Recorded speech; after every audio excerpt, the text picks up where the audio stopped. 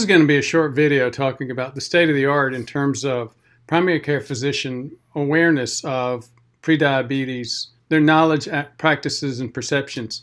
We get these kind of complaints a lot in terms of when we keep discovering, and I discover 2 or 3 a month, patients that have full-blown diabetes, not just prediabetes, and their doc didn't know it, they didn't know it.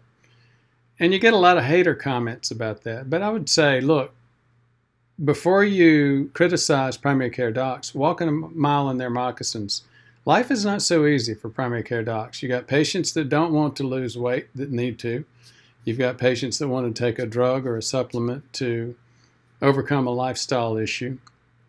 Meanwhile, you've got insurance companies bearing down on them to see more and more patients and deliver more and more, quote, care, which they define as writing scripts. So there's a lot of challenges in that space.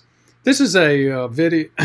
This video just briefly describes the state of the art in terms of knowledge, attitude, and practices and perceptions for primary care docs around prediabetes.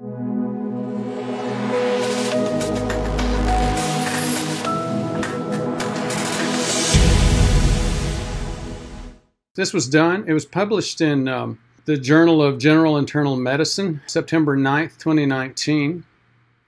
And as you can tell, this mostly came out of my old alma mater at Hopkins. Bunch of folks from Hopkins involved in developing this. Now again, we get a lot of comments because people get frustrated that their docs don't know about the 5 stages of diabetes, the different types of prediabetes profiles you get on a Kraft insulin survey, or they don't even know about oral glucose tolerance tests except for pregnant women. And even that they don't know about. So let's just talk very briefly about the national survey.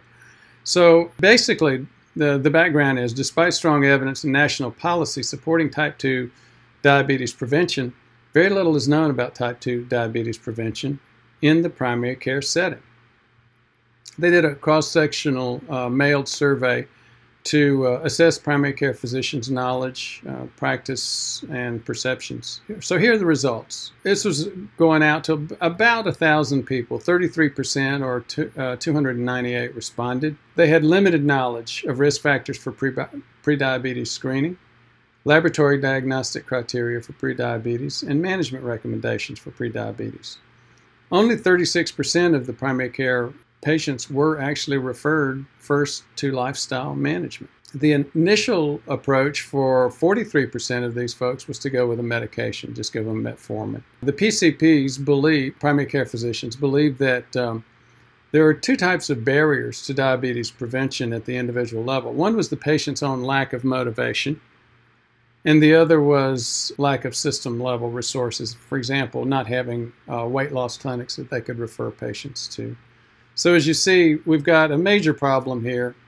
Patients are blaming docs and insurance companies. Insurance companies are blaming docs and patients, and docs are blaming insurance companies and patients. Everybody's doing this. We need to get together, start thinking a little bit more teamwork associated.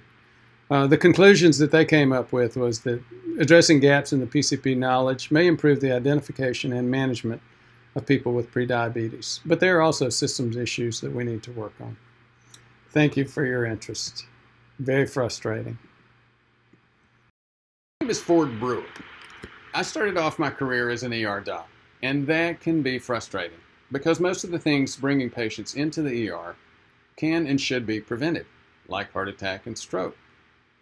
So I went to Johns Hopkins for training in prevention, did well, ended up running the program. Trained dozens of docs there, and have trained hundreds and even over 1,000 doctors since then in preventing disease. What's even more important is I've helped thousands of patients prevent heart attack and stroke rather than waiting for the devastation and hoping for a cure.